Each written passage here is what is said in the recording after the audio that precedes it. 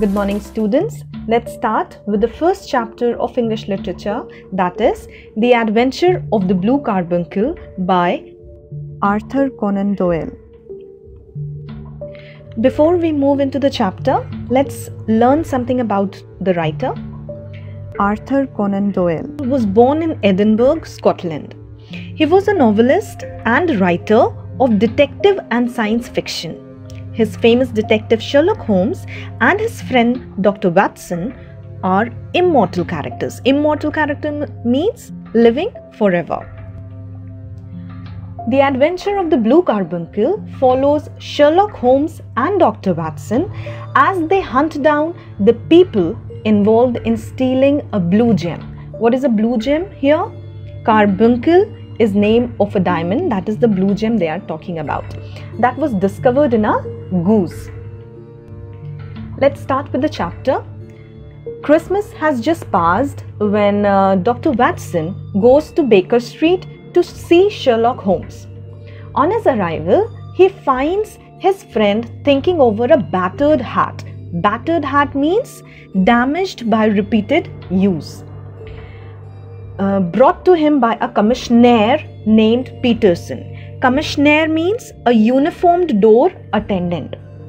It came into his possession when Peterson witnessed a scuffle in the street. The victim dropped both his hat and his Christmas goose. He has brought them to Sherlock Holmes so that they might be returned to their owner, as Peterson had no clue as to work out his identity, for the man fled after the attack. However, Holmes thinks it unlikely that the owner will be found and sends Peterson home to cook the goose. But the man returns and produces the blue carbuncle, that is the blue gem, claiming that it was found inside the bird. Naturally, Holmes realizes that there is a larger mystery here and sets off to discover what it is. The very stone stolen from the Countess of Morcar a few days ago at the Cosmopolitan Hotel. John Horner, a plumber who was working at the hotel, was accused of the theft and arrested on the testimony of James Ryder, the chief of staff. Holmes publishes an ad in the newspaper to find Mr. Henry Baker. Holmes figures Baker will definitely reply to this ad because he's a poor man and he probably really regrets dropping his goose and hat in a moment of fright over breaking that shop window. Baker explains that he didn't try to look for the lost bird and hat because he was certain he wouldn't be able to get them back, and that the thugs who assaulted him probably stole his stuff too. Baker shows no interest in recovering the original throat or feet of the bird when Holmes offers them to him. So he clearly has no idea that a blue diamond was stuffed into the neck of his goose. Baker knows nothing of the crime, but he does know where he bought his goose. Holmes then manages to use this information to trace the bird all the way to Mrs. Oakshott at Brixton Road. The guy who sold Mrs. Oakshott's geese to Henry Baker is named Breckenridge. He is in the middle of an argument with a small man who is asking about Mrs. Oakshott's geese. Breckenridge is getting really annoyed at all these people asking about Mrs. Oakshott and refuses to talk to the little guy too. This little guy is James Ryder, an employee of the hotel Cosmopolitan. Later, Ryder confesses that the Countess maid told him about the stone. He says that he invented something for Horner, that was the plumber, to do in the Countess' room, and then once Horner leaves, Ryder and the maid, Countess maid, go through her jewels and have Horner arrested for the crime. Once Horner is arrested, Ryder runs away from the hotel at once. The thing is, Ryder hasn't planned this thing very well. So now that he has the jewel, he doesn't actually know what to do with it.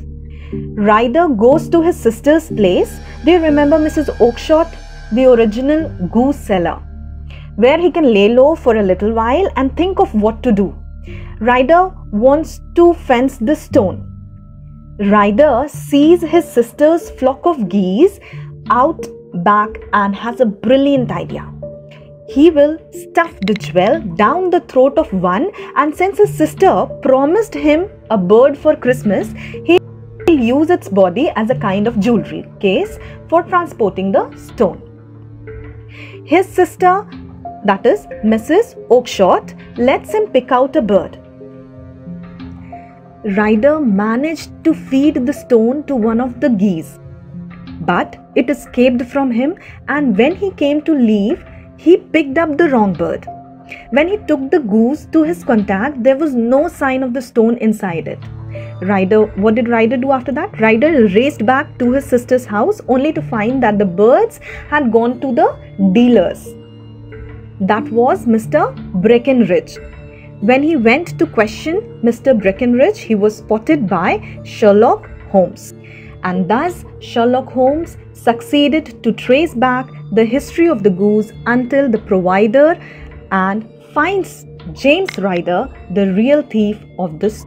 Ryder also tried to recover the goose from Mr. Baker by troubling him by hoodlums. They are the rough men who attacked Mr. Baker, but when they saw Mr. Peterson in uniform, they all were frightened and they ran away. So this was how Mr. Peterson brought the goose to Sherlock Holmes. This was the whole story. Hope you have understood this. Stay tuned for more videos and do like, share and subscribe. And don't forget to press the bell icon. Thank you.